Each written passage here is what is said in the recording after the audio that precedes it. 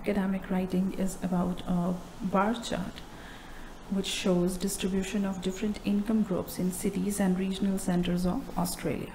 As you can see on the screen, we have a bar chart in front of us, and on the y-axis we have the percentage of population, and on the x-axis we have the cities and regional centers.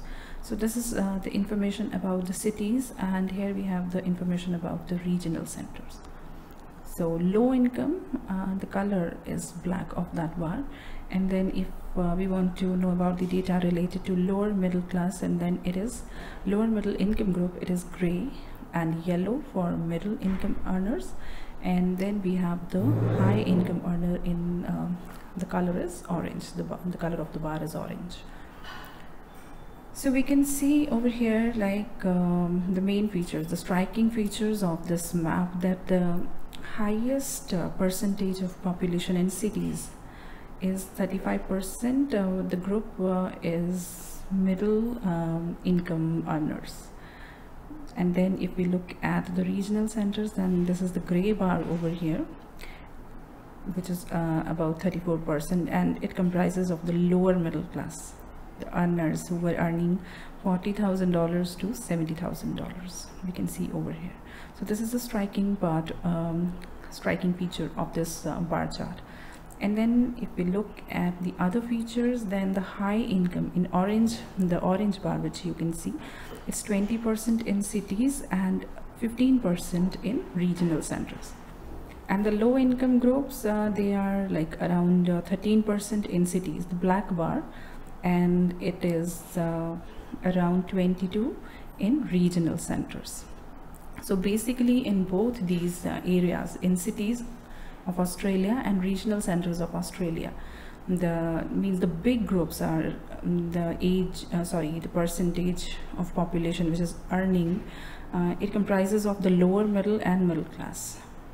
Let's see the introductory part of this paragraph, means the reframing of the question. So we have written over here, the bar chart illustrates the percentage of the population in cities and regional areas of Australia according to their annual income, right? And the striking feature of this map is, overall it can be seen that people living in cities earn a higher average income than regional centers. We have seen this yellow bar over here, so we have written that striking feature of this map in overall.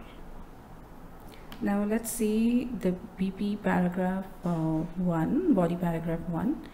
In both cities and regional centers, the majority of the population are lower middle or middle income earners, which means they have a yearly income of $40,000 to $70,000 and $70,000 to $1,20,000 respectively. However, in cities, the largest of these two groups is the middle income earners at 35%, while in regional centers the largest group is lower middle at around 34%.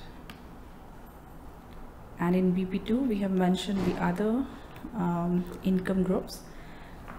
Another similarity between cities and regional areas is that highest and lowest income earners, just a second. Another similarity between cities and regional areas is that highest and lowest income earners make up the two smallest population groups. Their yearly income is under $40,000 and over $1,20,000. However, in cities, the low income group makes up only about 13% of the population, which is about 10% less than regional areas. The high income group also differs between the two areas and is 5% greater in cities. So this is about like these orange and black bars which you have seen on the graph. So all the major features mentioned in the graph, we have described them in our answer.